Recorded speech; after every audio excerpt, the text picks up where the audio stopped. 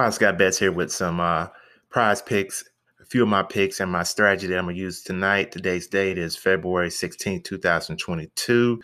Haven't liked this video, go ahead and like the video. If you haven't subscribed to my channel, go ahead and subscribe to my channel. Let's get right into the picks. First player I'm looking at tonight is Mike Conley. His prop is 26 for the night. They're playing the Lakers. The Lakers are horrible against the point guard position. His minute projection is around 30 for the night. I just think Mike Conley gets over the 26 prop bet. Let's hope the game is close, maybe an overtime game or something like that. But I like Mike Conley for the over. Second player I'm looking at is Jalen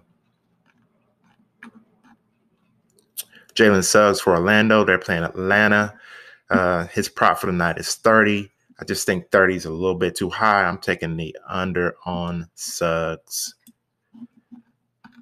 The third player I'm looking at is Isaiah Stewart. His prop is 23. He's one of my favorites in this prop betting things when we're doing the fantasy points. And by the way, I am looking at the fantasy point section for the night.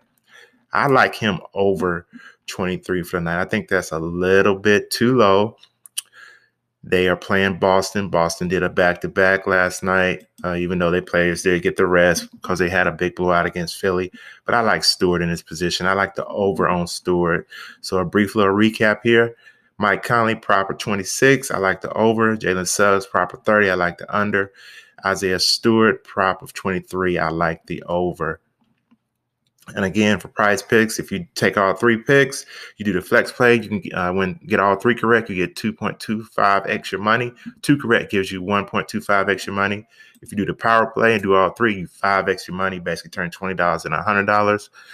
My strategy is to take 2 of these picks, use them where I can double my money if I get both of them right, and I still get some money back if I only get one of them right. I'm a grinder. That's how I like to play prize picks. So those are my picks for tonight. Hey, chime in below. Let me know who you picking on prize picks for tonight. And if you use my picks, let me know. If you used my picks last night, we got screwed on a couple of picks.